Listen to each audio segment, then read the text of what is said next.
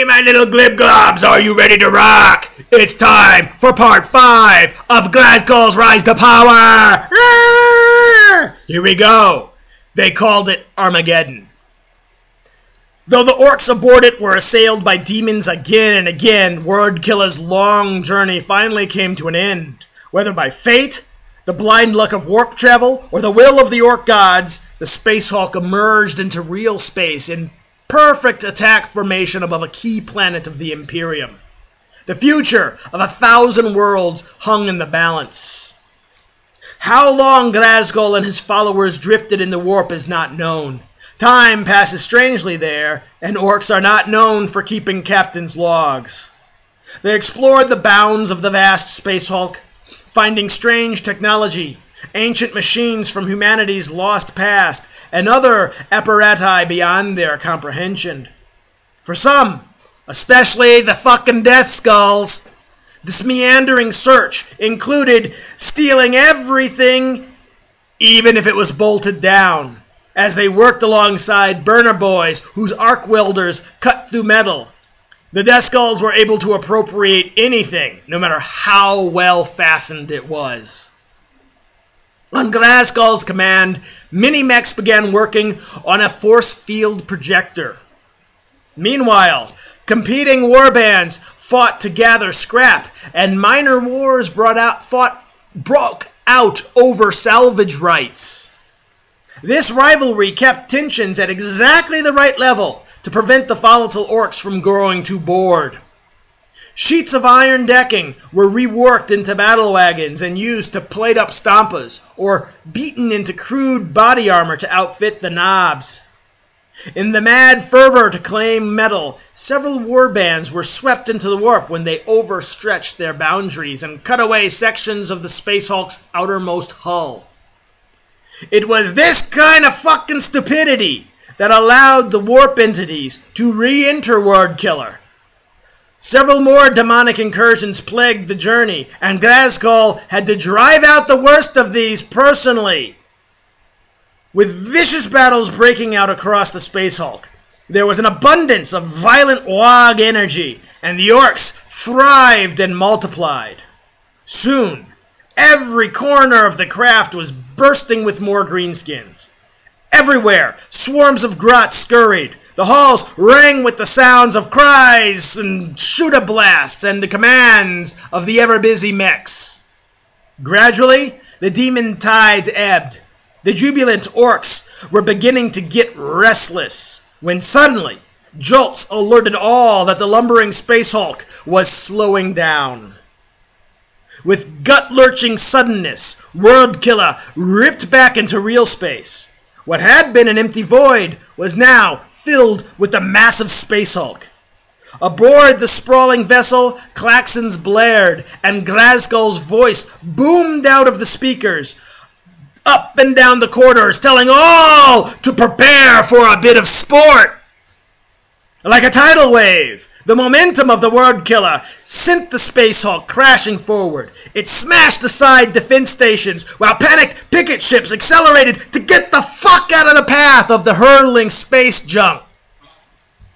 The orcs had emerged at the edge of the star system vital to the Imperium, heading straight for the core planet. Before them sprawled the immensity that was Armageddon, an industrial giant of mankind's realm. The planet lay roughly 10,000 light-years to the galactic northeast of Terra. It was a vital node of navigational channels, and its countless manufactorums supplied munitions to Astra Militarum regiments throughout the sector and beyond. No force in the galaxy could now stop Wordkiller from crash landing on Armageddon. Guided by his visions, Ghazghkull did not wish to halt his flight. Rather, he welcomed the headlong plummet towards the world below. The acceleration built, and he bellowed joyous war cries as the hull blazed with fire and the Hulk thundered down from Armageddon's sky like a scrap iron avalanche. Up until this point, Ghazghkull had only made a name for himself on Urk, a little-known shithole and soon-to-be-dead star system. Soon, however, his name would send ripples of fear across hundreds of thousands of worlds. Now, Ghazghkull was on a collision course with greatness itself. Surrounding Imperial fleets, long-ranged missiles, and the planet's orbital defense lasers did their best to stave off the inevitable. Their firepower managed to shear away a few chunks of the oncoming Space Hulk, but they could not stop the terminal dive of World Killer, nor could they alter its course. Although shorn of a good deal of its mass by the desperate salvos, the enormous Space Hulk plunged through Armageddon's polluted atmosphere to crash land upon its largest continent, Armageddon Prime. The deep impact of the landing shook the entire planet, and its blast wave caused untold devastation. A cloud of debris shrouded the sun. Hundreds of thousands of orcs were instantly immolated by the cataclysmic contact of the landing. Their losses, however, were inconsequential, a tiny fraction of their total number. As the shock faded, a few of the orcs realized, "We should all be fucking dead!" in that epic crash. Ghazghkull claimed it was the protection of the orc gods themselves, although his building the force field projector and that absorbing the brunt of the impact doubtlessly helped as well. Regardless, the orcs roared their approval at still being alive after this exhilarating ride.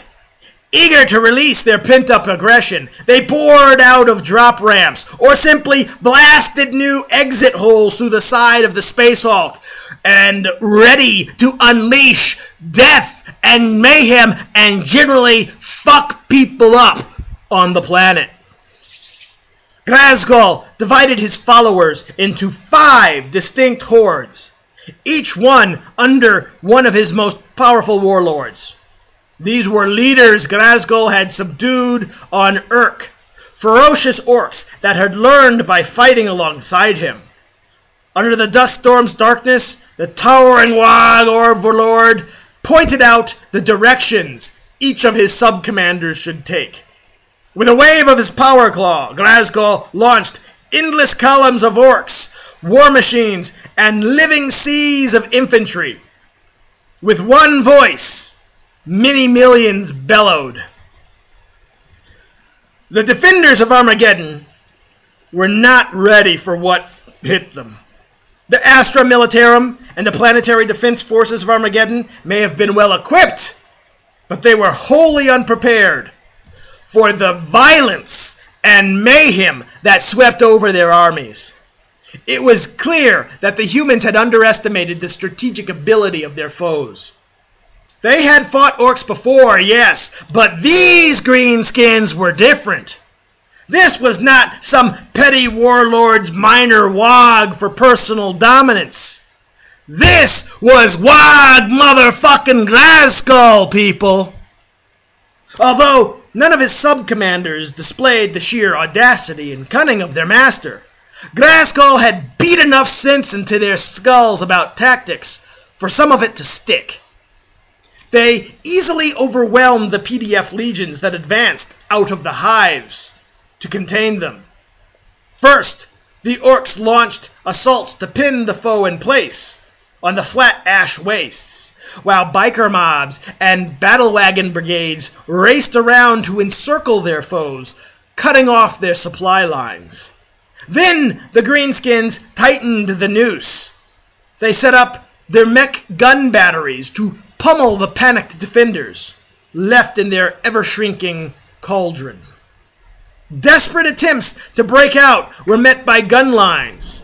Mercilessly, the orcs mowed down anything that moved, laughing and guffawing at the lines of Umis that advanced to meet only death, copying and mocking their final futile curses as they twitched their last upon the blood-stained ashed wasteland. With the plains cleared, the orcs advanced on the hive cities, and they were astounded. Built atop sprawling ash-blown waste deserts, the hives rose up taller than mountains. These were the great factory cities of the Imperium, the lifeblood of its non-stop war effort. This was the industrial might of a scale never before seen by the orcs. The mechs gazed slack-jawed at the hives with joy, imagining how they could repurpose such works, what they could build with such colossal hordes of material. The fall of Hive Vulcanus. The Imperium's defense of the hives proved more formidable. The Astra Militarum's numbers were augmented by every regiment available, along with hastily armed citizens. A long series of trenches and redoubts circled each vast walled complex.